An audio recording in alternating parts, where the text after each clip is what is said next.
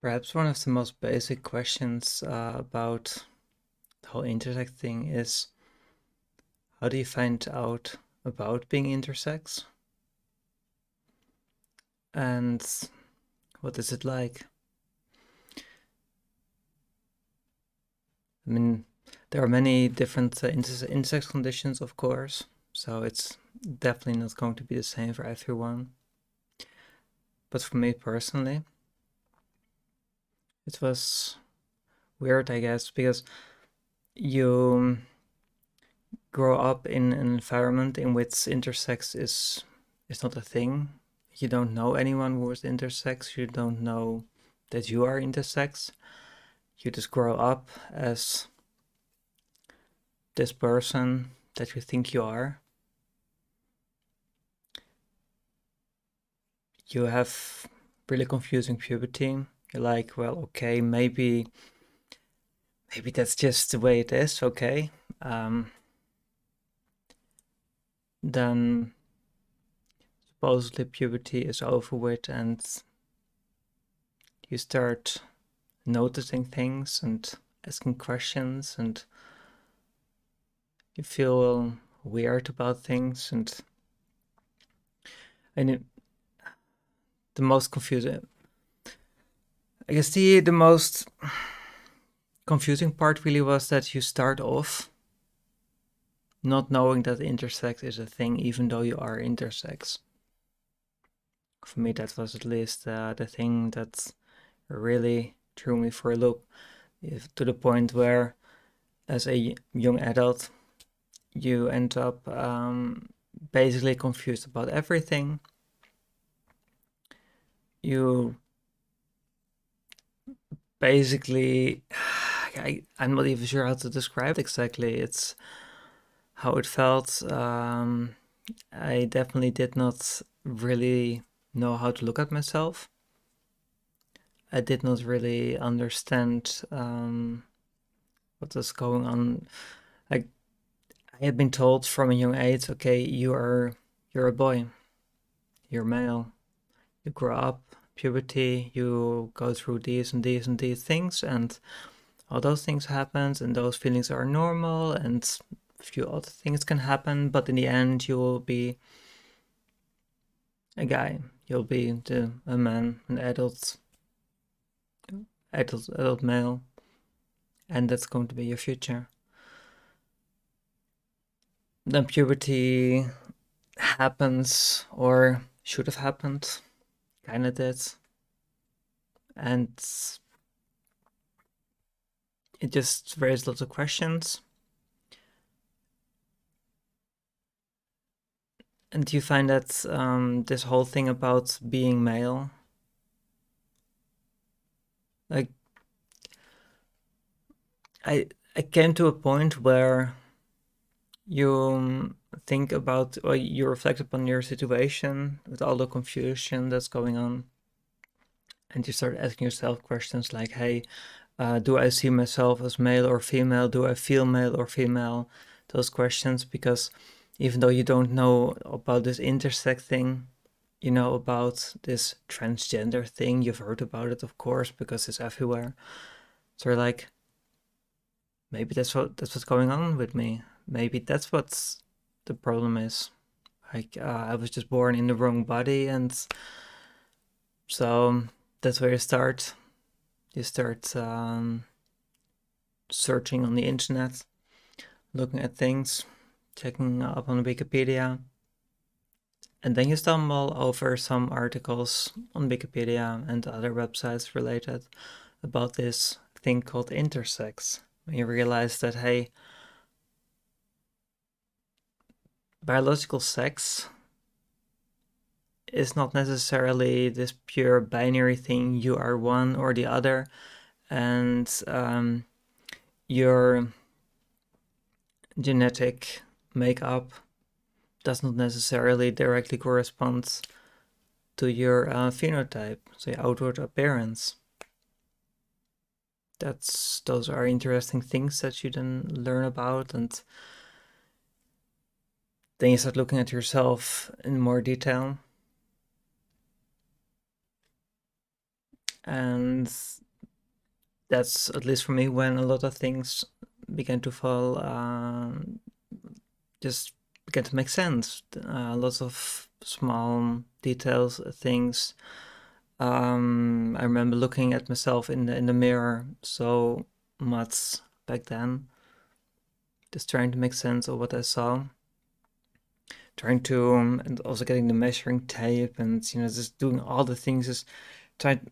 Okay, what is this body? Because you, I think the main thing is that, at least in modern society, you grow up in a society where you're only told about man and woman, male and female body type.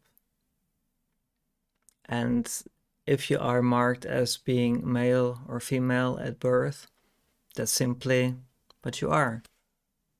Of course, you can have surgery and whatever to pretend that you're no longer that's what you're born as, but you like it's this inescapable facts, or that's how they teach you.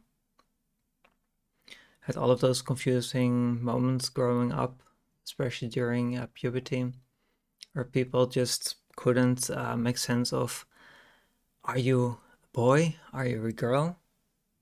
Are you a man? Are you a woman? You keep getting asked those questions.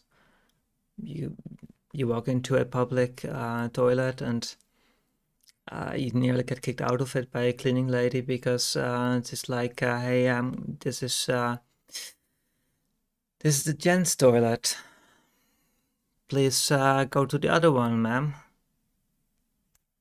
Or being asked to whether that girl in the back during class photo shoots can come back to the bit to the front because you're not that tall. And that was me, and it was supposed to be male. And you have this constant, this churn of confusion and not knowing, and leading up to that point where you start asking the right questions, where you find the right information, where you find the right keywords, because finding out that, hey, this intersex thing and the many intersex conditions that exist, when you start, you finally get access to that world, when you get those keywords, the information, and you can actually start searching and diving probably too deep into developmental biology and other fun related topics, endocrinology and whatnot, just trying to make sense of the whole thing. That's it's pretty amazing when you reach that point. But I think the feeling that really was a really strong feeling I had when I learned about that was the realization that basically my life, as I thought I'd known it, the life I thought I was living, the person I thought I was, that was basically all a lie, because my body was never male. I mean, it's not even really female. It's kind of this both in between thing. Finally got an MRI scan a couple of years after finding out about having those strong suspicions about being intersex. Getting an MRI scan, getting confirmed, hey, congratulations, you're a hermaphrodite. So probably I am the combination of a male and female zygote merging during development, basically twin in one. I am my own twin brother and twin sister. And somehow a functioning body came out of that, which turns out to be mostly female. Of course, because you get the male and female chromosomes and all the triggers and everything, just kind of fighting against each other. Your reproductive system is kind of a mess. It's basically just yeah. That would still take quite a few years to get some understanding of how that all works. Still don't know everything, but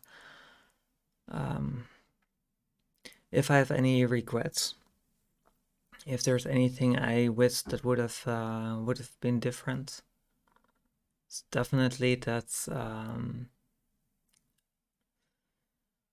my parents, my environment, the people around me when I was a child, that they would have known about this little thing called intersex. That's, I could have grown up knowing already about this, and ideally also in a society where being intersex is just normal and accepted. Because, I mean, it's not something you choose. I mean, you don't choose whether you're male or female. That happens. It's just, you know, chance. And similarly,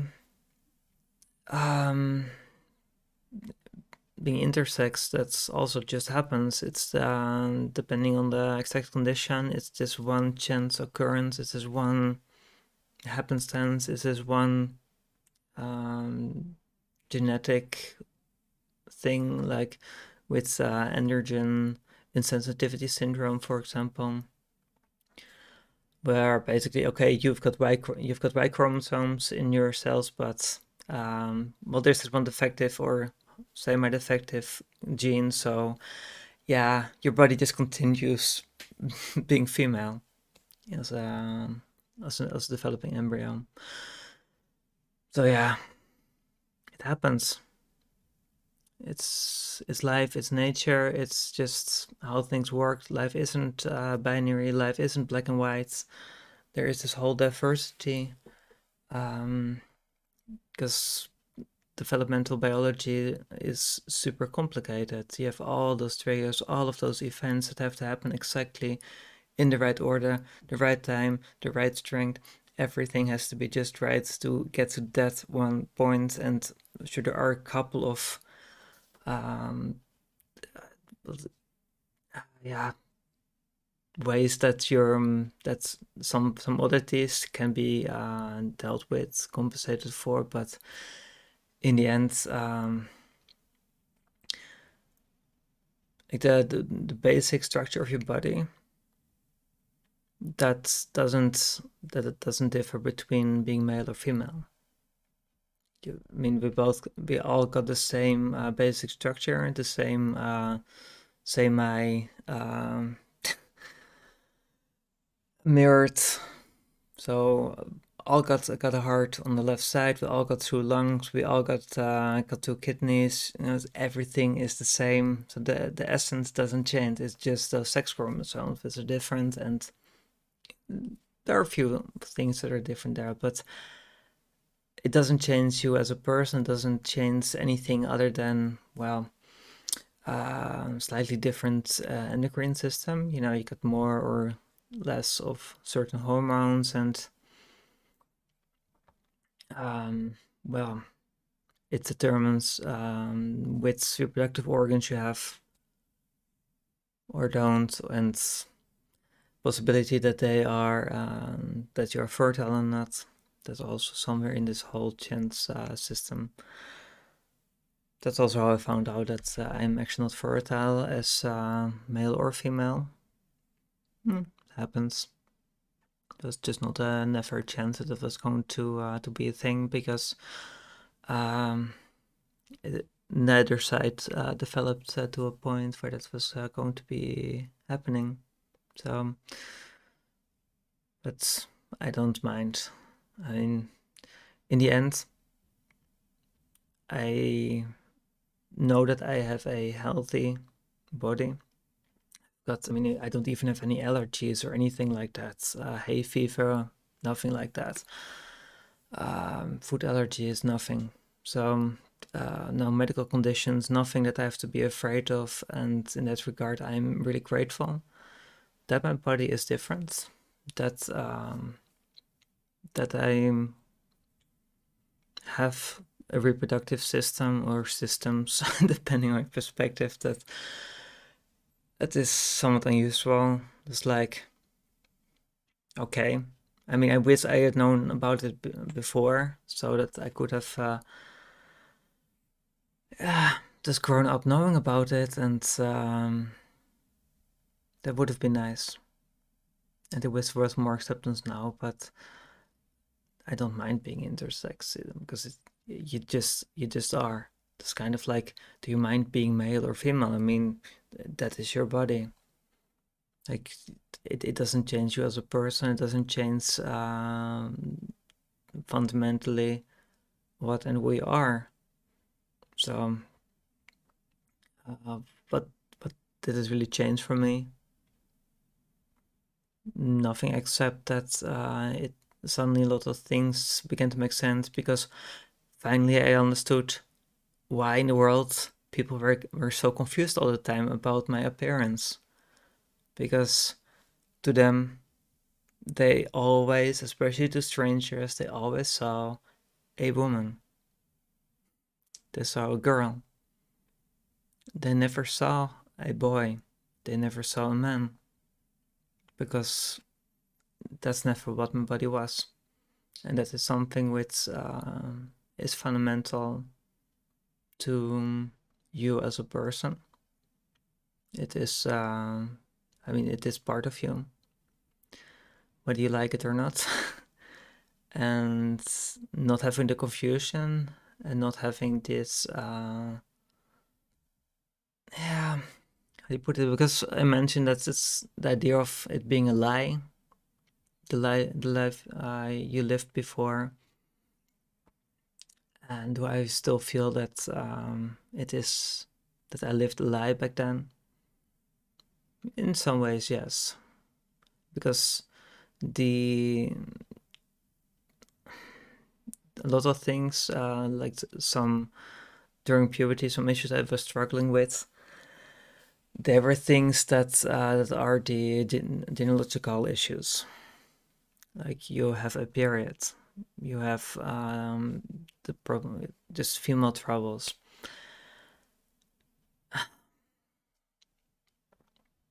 That is a part of you, and that is simply something you have. That's something you have to deal with, and not knowing about that, but still suffering through pains and discomfort and not knowing what it's about. That's not nice. So, for me at least, and finding out I was intersex, I found out about it way too late. Realistically, still glad I did. And I do hope that I can make a difference in helping, informing prospective parents, current parents, new parents, and also children growing up, that there is such a thing as intersex. And if there is someone in your environment, or maybe you're intersex, that you get to learn about its existence as soon as possible, because the sooner you know, the sooner you can make it part of yourself. And that is probably the most important thing, because it's part of you, because it is your body. So, and that is something that is really important, that you learn about it, come to terms with it, and manage to find a place for it. So, anyway, until the next time.